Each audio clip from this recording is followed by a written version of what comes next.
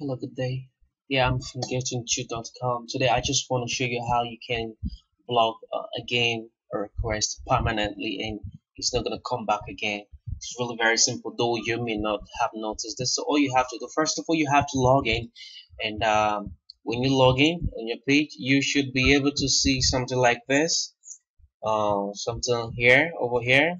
But for easy way, you have to go on to this link, this very link here, facebook.com/appcenter/request.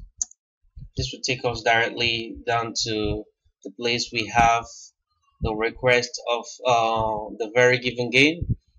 Just like you see here is Candy Crush Saga, which is very popular on FB. But if you don't want to come through this very link here, you can easily do that here. First of all, you have to click on games, and then you click on request here, over here. Then this is how to block a game request permanently. Over here you see two option, accept and ignore. And here he said, I need to unlock the next episode. Can you help me unlock? That's what this request is actually talking about. So you can say ignore all.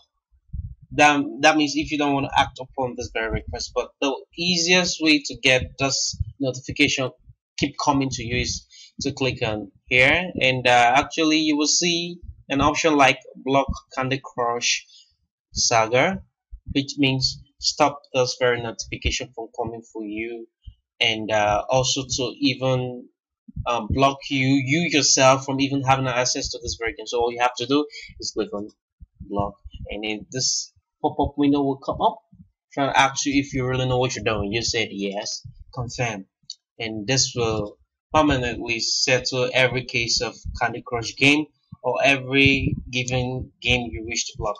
That's it is. And in the case whereby you wish to check on it, you really can't find this game anymore. Why? Because you have blocked it. You can't access this very game anymore. This is only the page, but for the game, you can access the game anymore.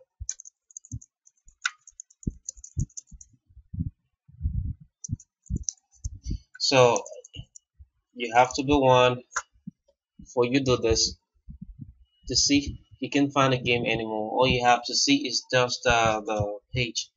So that's the easy way to block game request.